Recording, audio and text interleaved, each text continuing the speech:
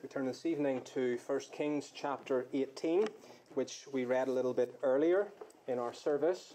And from the reading of that chapter, you will know that it was a very dramatic day indeed at Mount Carmel.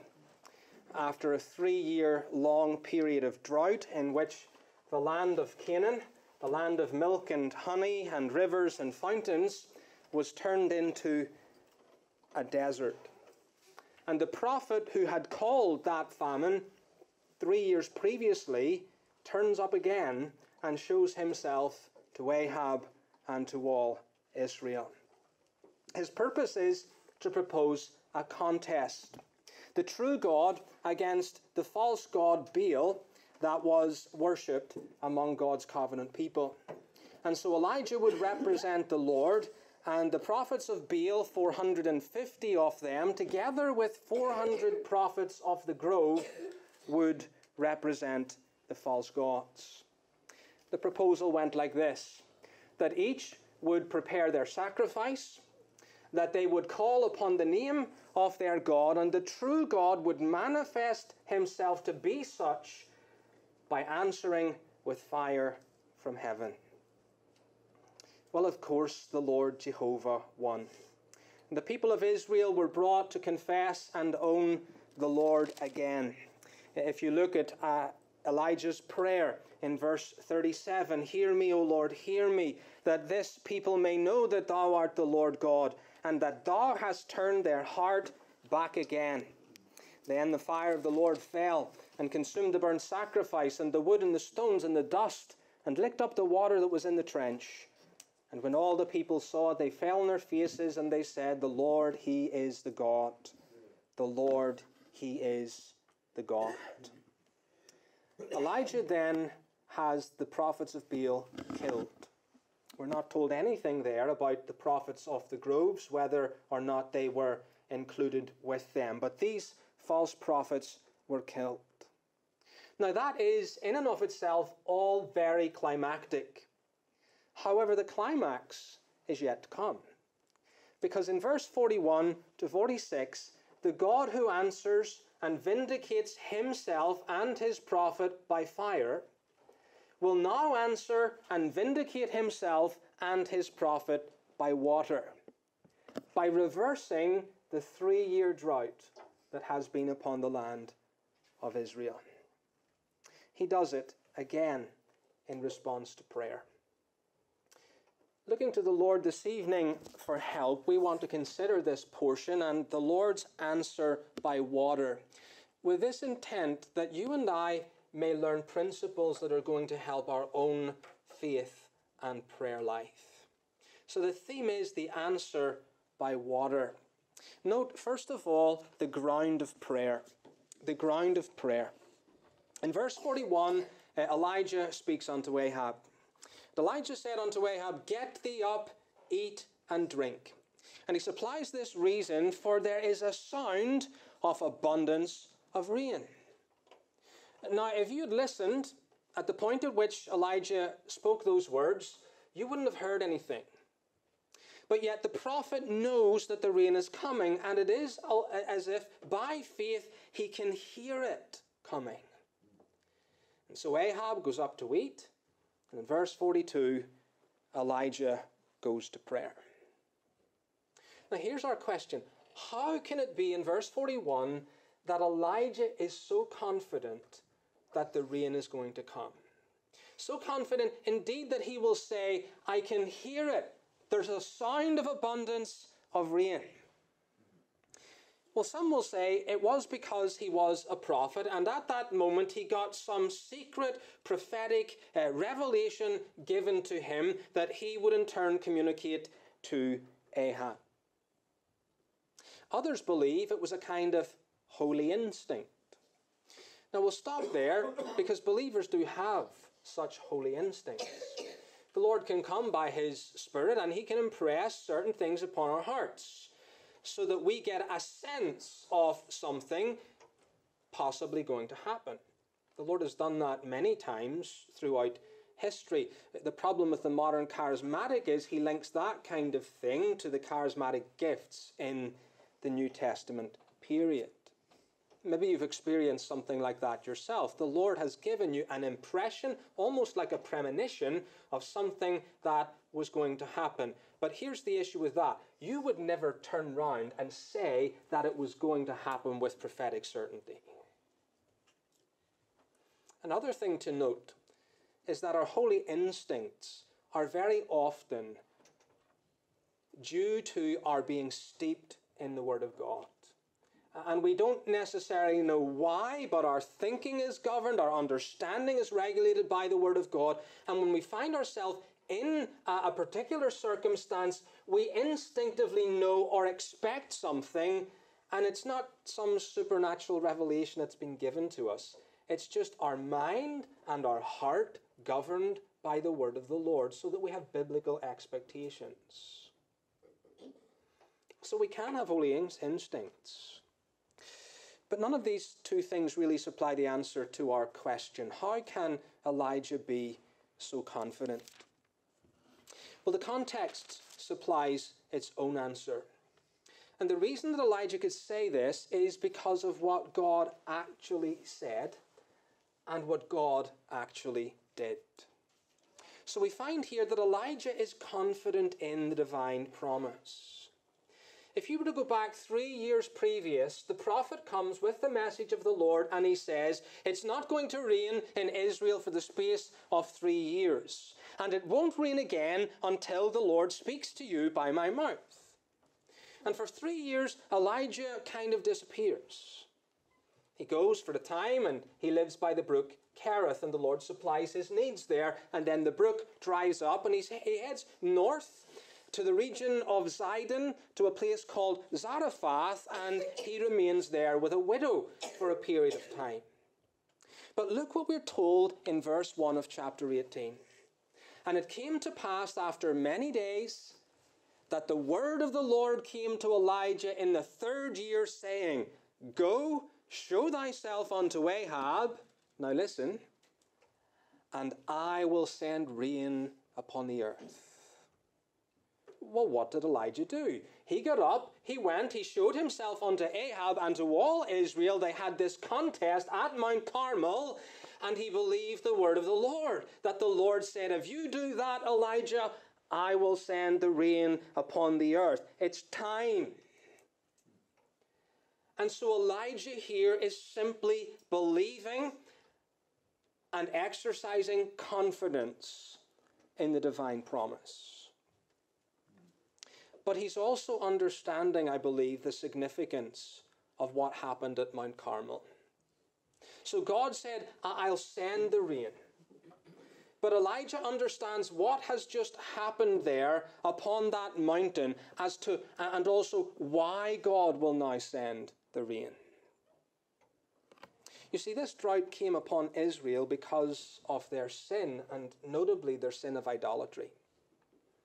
And Elijah, as God's prophet, comes to Israel and prosecutes the covenant of the Lord to them. That was the function of these prophets. Here's God's word. Israel was to live according to the terms of God's covenant. And the prophet is like an attorney, if you like, on God's behalf. And he's prosecuting God's covenantal claims upon his people. Well, let's turn to Deuteronomy chapter 28, where the detail of that covenant is given. And you've got blessings and cursings enumerated here. In Deuteronomy 28, verse 15, the Lord says, But it shall come to pass, if thou wilt not hearken unto the voice of the Lord thy God, to observe to do all his commandments and his statutes which I command thee this day, that all these curses shall come upon thee and overtake thee. Among these curses we find verse 23 and 24, And thy heaven that is over thy head shall be brass, and the earth that is under thy feet, under thee shall be iron. The Lord shall make the rain of thy land powder and dust. From heaven shall it come down upon thee until thou be destroyed. So one of the covenantal curses for the sins of God's people was that the Lord would stop the heavens. God brought that down upon Israel in the days of Elijah. And for 3 years, they've been languishing under God's covenantal curse. But what happens at Mount Carmel? Elijah proposes the contest. The result is going to be God bringing the rain. And in that contest, God accepts the sacrifice that Elijah offers upon the repaired altar of the Lord, built with 12 stones, each representing one of the tribes of Israel. He accepts that sacrifice sovereignly by sending down fire from heaven to consume the sacrifice himself. And on the basis of that, the prophet's prayer is answered, that the hearts of God's people were turned unto the Lord, and they profess in repentance and faith, the Lord, He is the God. The Lord, He is the God.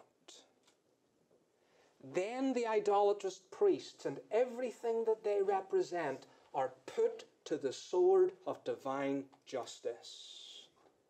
And the problem of sin is largely rooted out. Now, not completely. That old devil Jezebel is still there in the palace of Jezreel. But you see, this is a period of reformation, where God accepts Israel's sacrifice at the end of a period of covenant curse. And He's going to bring on the back of that covenant blessing once again. Elijah understood this. And so his confidence is rooted in the divine promise, and he understands the significance of Carmel. I would simply say to you this evening that you and I pray on the same ground that Elijah prayed at Mount Carmel. Sacrifice for sin. Is that not our sole confidence as we come to the Lord in prayer? That the fire that should have fallen upon us, God's divine vengeance against our sin, has fallen upon the substitute, the sacrifice, our Lord Jesus Christ. And in His death, He has removed the curse of God for our sins from upon our persons. And as we come like Israel in repentance and faith, our hearts being turned unto the Lord, we come in this confidence that He accepts the sacrifice according to His divine promise, and we, His people, receive blessing upon that basis. So we are taken at Mount Carmel to the same grounds of prayer that you and I must pray to God upon today. But not only do we pray upon the same ground, being sacrifice for sin, we also pray upon the same ground of God's promise. Remember what we said. The Lord actually told Elijah what He was going to do. But Elijah doesn't think, well, God has said what He's going to do, and that's fine. I don't therefore need to ask Him to do it. Rather, we find Him in this portion, coming, and we'll see just how fervently, but coming with urgency and fervency to ask the Lord to do the very thing that He promised to do. Do you realize as a Christian tonight that that is how prayer works? That we don't go asking God for all of our little whims and desires and the things that we think would be best for us. But we actually take what God has said He will do and what is good for us, and we return it unto the Lord in prayer, knowing that the God who has appointed the end, the thing that He's going to do, has also appointed the means, that is the way that He's going to do it. And it has pleased the Lord, even though He doesn't need our prayers, to call us to the place of prayer in order that He might fulfill His own will. So we come to Him through Christ on the promises that He has given to us in His Word, knowing that God wills to give us in answer to our asking Him for the thing. Now, these can be great things. Think of everything that the Lord speaks about his kingdom, the parables of the kingdom. Remember the parable of the mustard seed. It's so small and it grows surprisingly large. And the birds of the air, they come and they make their nests in its branches. Something so surprising. The Lord says, my kingdom's like that. It's going to start from a tiny beginning, a few apostles in the city of Jerusalem, and it's going to spread to the ends of the earth. And the knowledge of the glory of the Lord is going to cover the earth as the waters cover the sea. God says, I'm going to do that. And the disciples say, teach us to pray. And he says, when you pray, pray, thy kingdom come. Well, Lord, you've already said it's going to come. Never you mind about that, says the Lord. I'm telling you, this is how it's going to come. My people are going to come to my throne, and they're going to beg of me according to my revealed will. That's true of the great things of God's kingdom. But it's also true of all the smaller things in your life, the way the kingdom of God comes in our experience. The way the Lord gives us faith and repentance and subdues our hearts unto him and increases his work in our lives so that we might be more sanctified and holy. The kingdom of God comes like that. And we pray similarly, thy kingdom come, with respect to our own lives. You see, the Lord may give without our asking. He may. But you and I have absolutely no reason to expect it. The precursor to obtaining blessing, according to Scripture, is to take the promise that God has given us, our hearts being stirred to pray, in order that we might receive. Now, I put this challenge to you this evening. If you are not praying, if we are not praying as a congregation, how do you ever expect to receive the blessings of God?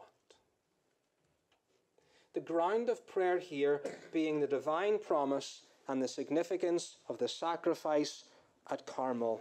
They drive us to Christ to plead God's promise that God would do his will as we ask him to do it.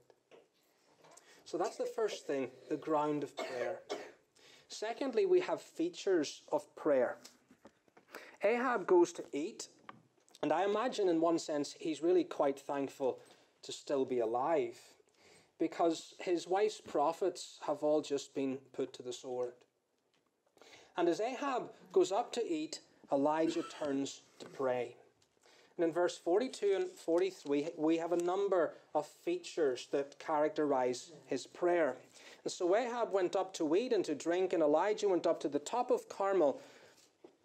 And he cast himself down upon the earth and put his face between his knees, and said to his servant, go up now and look toward the sea.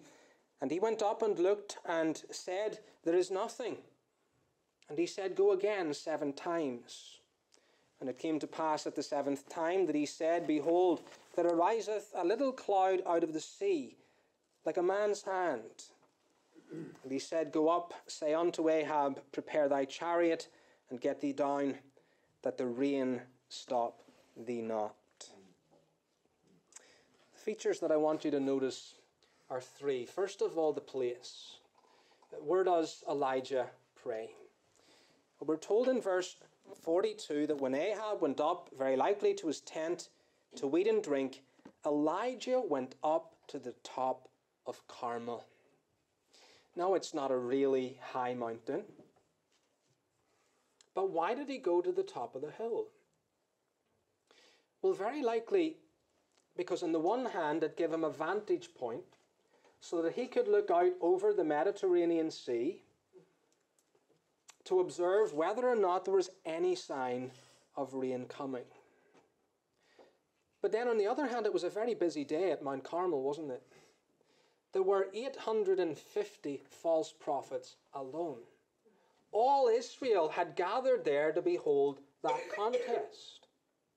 And so when we're told that Elijah goes to the top of Mount Carmel, it's very likely that he goes there to seek solitude in order that he can pray before God.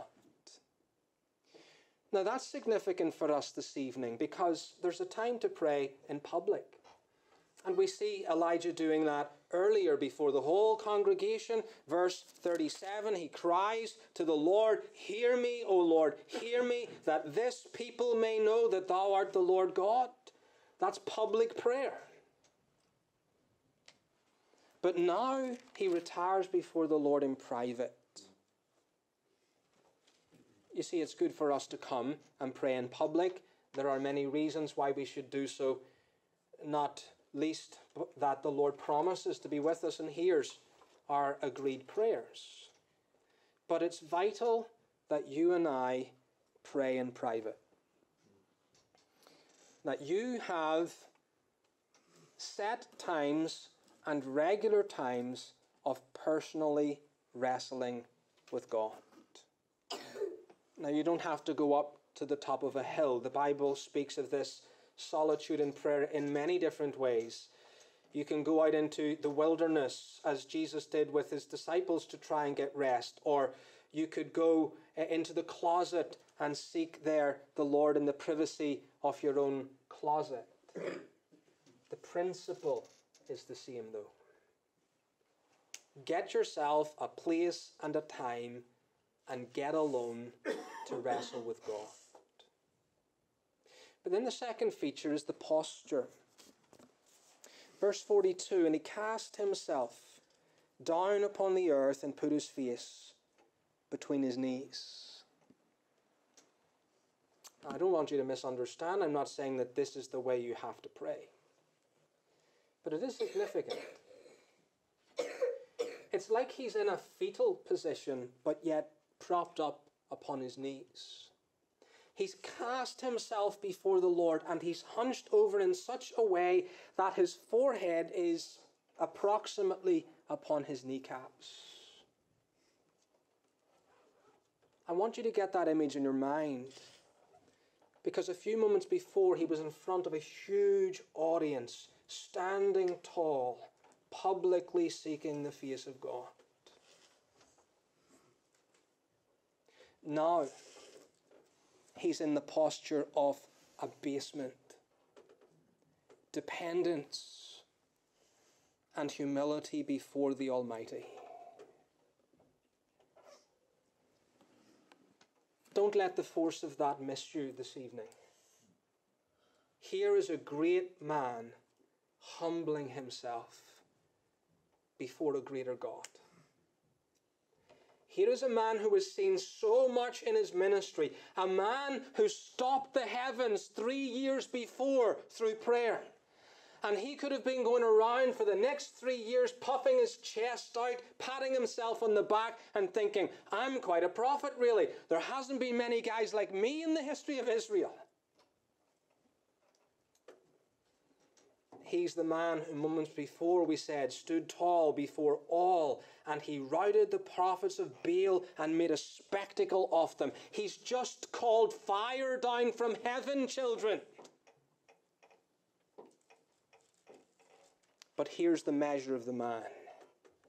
I need to get alone with God, and there I'm going to abase myself in his presence. Because I did none of this in my own strength and power. No, on the contrary, I'm nothing before him.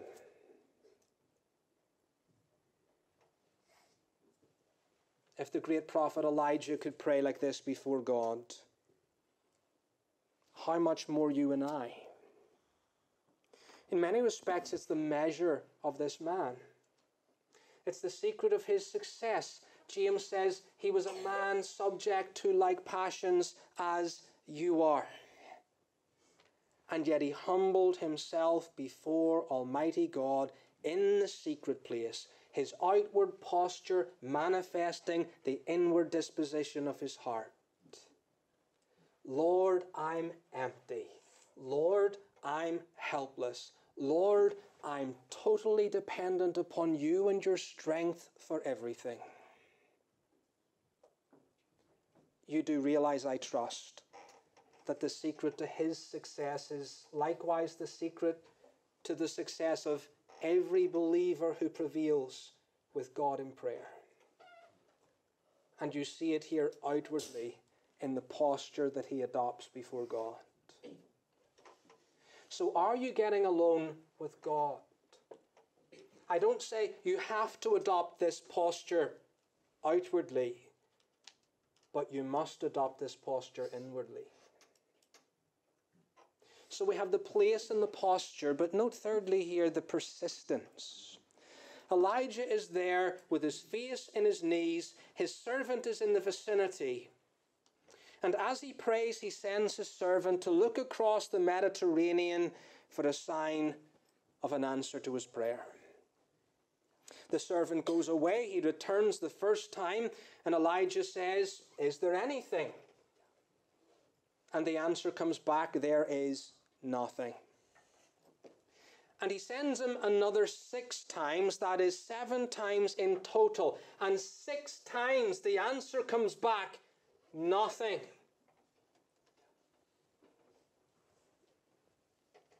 And yet Elijah prays on. 6 nothings. And yet Elijah prays on. You see here something that you know already as Christians. And that is that sometimes God would have you wait for an answer to prayer. There's not this uniform rule of the way God answers prayer or how long you will pray for before the Lord gives you an answer. And you see that in this chapter, don't you? Verse 37, he's earnestly praying and he says, "Hear me, O Lord, hear me. Turn the hearts of this people again. Answer my prayer. Vindicate your name." And there's no delay. When Elijah prays, it's not like the prophets of Baal who start in the morning and go through noon and get more and more frantic and start cutting themselves and heaven is silent. When Elijah begins to pray at the time of the evening sacrifice, the answer is returned immediately. But not now. Now he will pray and send the servant 6 times, and 6 times no sign of an answer. Sometimes God will have you to wait. And if God has you to wait, he requires you to persist in believing prayer. He requires you to persist in believing prayer. You see, Elijah believed that though he had to wait, the Lord was not deaf. Think about it in agricultural terms. If we were to imagine prayer is like sowing before the Lord, who imagines that the harvest is going to come immediately the seed is sown? Sometimes that's the way prayer works. We go before the Lord and we sow our seed in prayer, and the Lord would have us wait before we reap the harvest. Or as another author says, we don't imagine that we go to God as though our prayers were Lord's to direct him according to our sovereignty. But rather, when we go there, he would have us understand that he's Lord, who sometimes requires his servants to wait knocking at the door. But we shouldn't imagine for a moment that somehow God is deaf to our cries. I wonder then this evening, if you're being honest with yourself before the Lord, what would you have done with those 6 nothings? Especially when you'd made such a proud declaration to Ahab, "Get thee up, Ahab, eat and drink. There's a sound of abundance of rain." And 1 time, 2 times, 3 times, oh dear, there's no rain. 4 times, 5 times, 6 times. What would you have done, and what would you have thought with all those nothings? I think if truth be told, sometimes we would have got the first nothing and we would have thought, that's what I expected in the first place. And we would have stopped right there and then, because our faith is not active.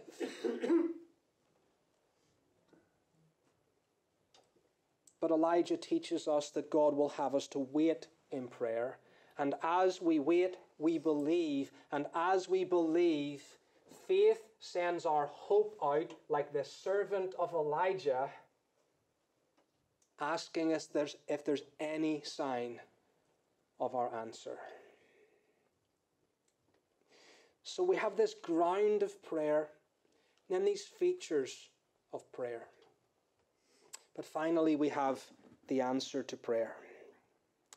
The seventh time, the report comes back. And the servant of Elijah says in verse 44, "Behold, there ariseth a little cloud out of the sea, like a man's hand." And that was it. We'd very likely still be doubting, but not Elijah. Elijah believes that that is all the evidence that he requires. He's assured that God has answered. He goes back down the mountain. He speaks to Ahab. "Stop eating now, Ahab. It's time for you to get into your chariot and make your way home, because there's such a downpour of rain coming that you'll need to be home before it hits the highway." That's the idea here. Ahab gets into his chariot. He doesn't invite Elijah to ride with him. Maybe he should have. But Elijah girds up his loins and runs before Ahab, like a servant of the king, all the way back to Jezreel. There really is wonderful grace shown to Ahab here. I mentioned earlier, he could have counted himself very fortunate that day to be left alive because of all of his wicked idolatries. All these false prophets were slain. That should have spoke to this man. God has spared his life, though he is leading his nation in wickedness. And God is continuing to speak to him and lead him by the prophet Elijah. There's grace to Ahab in this. But if we move away from Ahab and just think about Israel, there was life for Israel, wasn't there? That's what this answer constituted. 3 years of drought.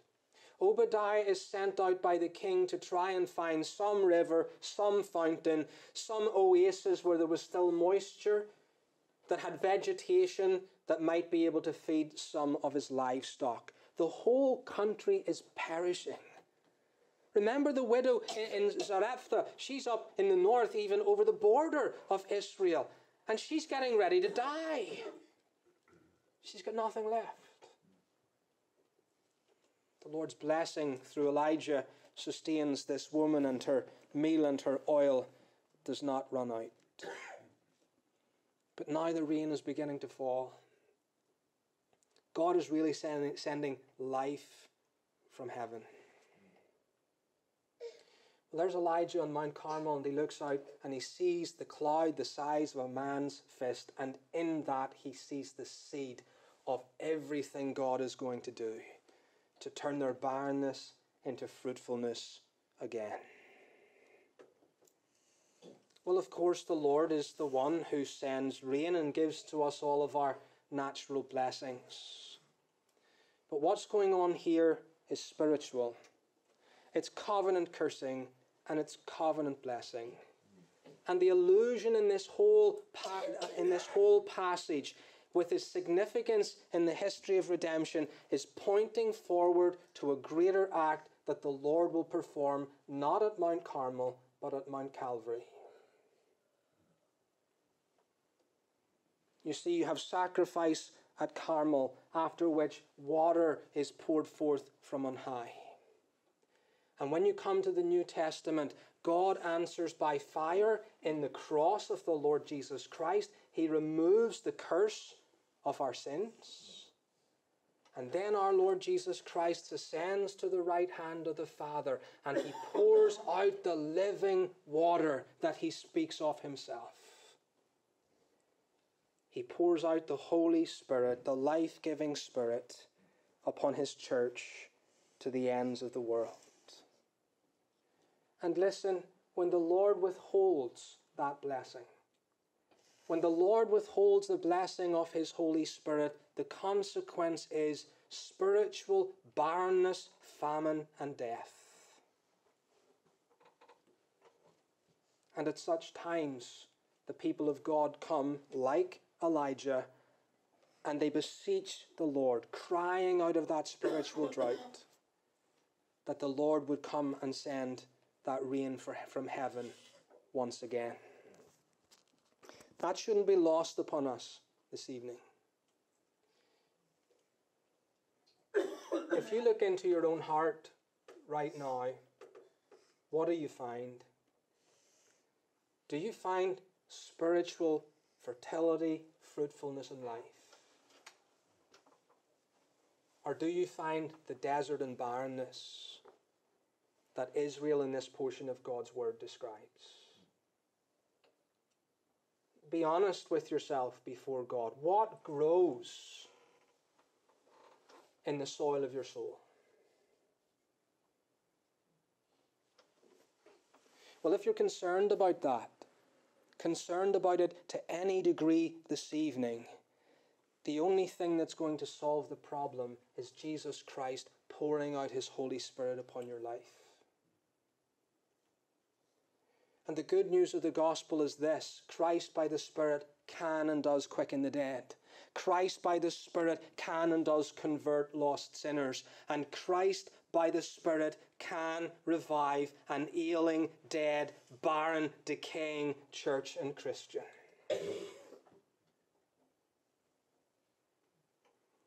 But we need to come before him in prayer and ask him to do it.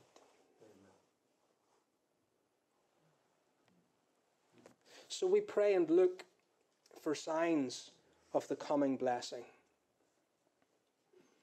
To put it in this way, how can we as a church look for this answer by water? How can we as a church look for this answer by water? There's Elijah at the top of Mount Carmel. He's praying and praying and praying again. Is there any sign of this answer by water? Well, the first way is this.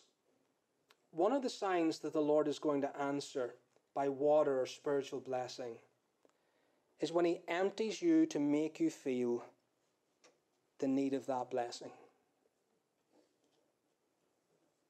Do you know anything of that this evening? That the Lord is preparing you for something? What does he do? Well, in order to fill you, he empties you first. Maybe some of you are here tonight and you think you're full, but you're not. You're not. You're empty. But the problem is you don't realize how empty you are. Well, one of the signs that the Lord is going to answer by water and bless us spiritually is when he first brings us to see the drought of our soul. I ask you again, do you feel it? Do you know what it is within your own heart to feel dried up and dissatisfied of soul? Dissatisfied with everything that is not Jesus Christ? Or is Christ taking his place somewhere in the background of your life and you're really satisfied with everything else in your life? You pay lip service to Jesus Christ, but you don't need him. You don't want him. There's no conscious reality. There's no sense of emptiness or longing for Christ on a daily basis. He's just over there somewhere, bearing some relationship to your life. If you're satisfied with everything else,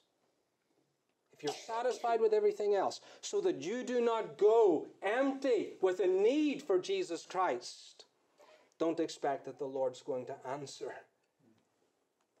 by water. For 3 years, God broke this sinful and rebellious people, and then he brought the prophet. And out of their sense of barrenness and need, they cried, "The Lord, he is the God. The Lord, he is the God." God maybe needs to slay all of your idols, all the prophets of Baal that are running around your life. One of the signs that God is going to answer is when he empties you and makes you feel your need and your desire for blessing. It's like a little cloud the size of a man's fist. Another sign is this: when that desire translates into prayer like this. When that desire and sense of need translates into prayer like this. Because sometimes it doesn't. Sometimes you feel your need. You might even agree with everything I've said in the last 5 minutes. But yet you haven't done, and you're not going to do anything about it. You're just going to continue eating dust. So here's the other sign. When that desire translates into a spirit of humble and abased prayer before God. Humble prayer, persistent prayer, believing prayer that is not going to stop until it gets an answer, no matter how many nothings are given to you. That believing, persistent prayer is going to continue to send hope, to look to the horizon for evidence that the Lord is going to return to your soul and bless you.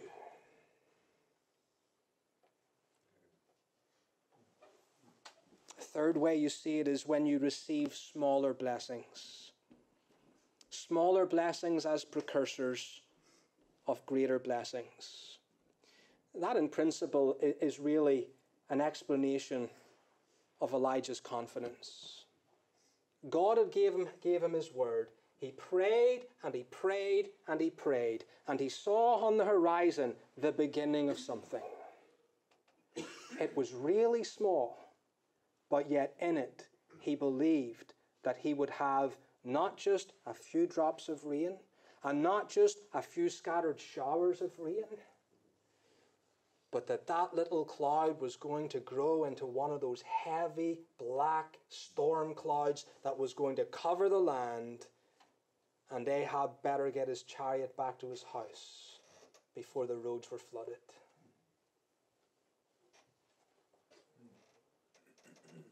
When God gives you smaller blessings, oftentimes he gives them to you to stir up your faith and desire and prayer, because he has far greater blessings in store. It's one reason why you shouldn't despise the day of small things, because they're real blessings. But they remind you that the God has given you them, the God that has given you them, can give you everything else that he promises in his word. And that means you have more to pray for. You have more to pray for. So I want to bring it into the context of our own church life. And you can think of what the Lord has done. Great things. In many ways, we should rejoice in them. In the grander scheme of things, though, they're but like a little cloud the size of a man's hand. This passage of Scripture says to you tonight, if God has given you this, what else can he give you? What else can he give you? If he can start a church out of nothing, really, in this place, and bring it to where it is now, could we not put our ear to a text like this and listen and begin to hear a sound of abundance of rain? That the Lord might say, there is so much more that I can give you. But like Elijah, you've got to stand upon the word, go to God in Christ, and pray and pray and pray and pray again. Or maybe God has blessed you in your own personal life, and you've tasted something of the sweetness of heavenly things recently in a way that you hadn't before, or hadn't for a long time. Well, don't sit down and rest upon your ease. even that is like a little cloud the size of a man's hand in comparison with the full cloud and the abundant rain of spiritual blessing that you can enjoy in Christ. God is the one who has answered by fire in his Son. In doing that, he has given you a mercy seat. And when you go to that mercy seat, he answers you by these rivers of living water as he gives to us the Holy Spirit who is able to equip us for the whole of our Christian life and godliness. Brethren, may the Lord give us ears to hear a sound of abundance of rain. May he answer you and us together as a congregation by water in these terms. May the Lord bless his word to all of our hearts.